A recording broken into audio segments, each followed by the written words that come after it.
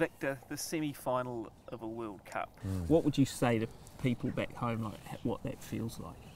Oh, it's hugely rewarding, I guess, after such a big build-up in the week, and a lot of ghosts put to bed. I think in terms of the guys that played in that 07 quarterfinal.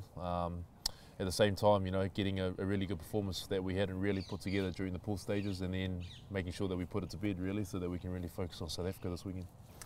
Is there a period where you do need to sort of come down from that high before you start again? Yeah, we talked about it as a squad. I think it's always very good to enjoy your wins, because if you didn't enjoy your wins, what are you doing it for?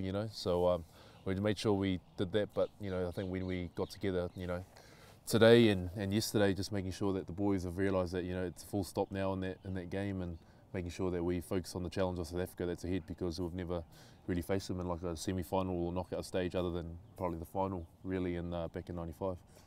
What are the keys now, like this week, in order to build again for what's going to be an even bigger step up? We already talked about it, and making sure that we come down first of all from everything that happened against France, and I know the boys are there now, because I've already, straight away, where boys are looking straight into the clips for South Africa and whatnot, and the sort of stuff that was happening for France is happening now for Africa. So I know that the boys are on point.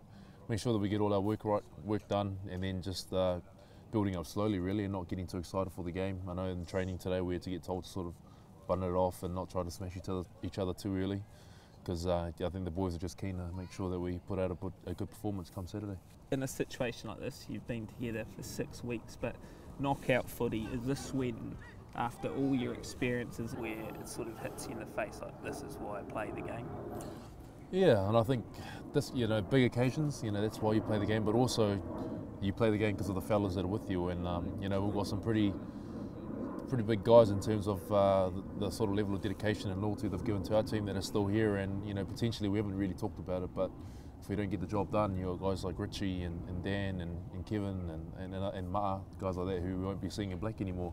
So I think for us it's that you play the game because of obviously you love the game, but also because of the guys that are there, and it'll just be awesome if we could send them off properly in the way that we'd like to.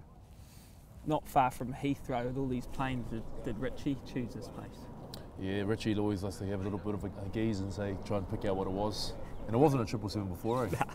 Oh, yeah. Nah. What was it? I think it was an Airbus. Airbus, oh, yeah. yeah. Big Airbus coming through. Yeah. Victor, all the best, mate. Thanks Cheers, very James. much. All good.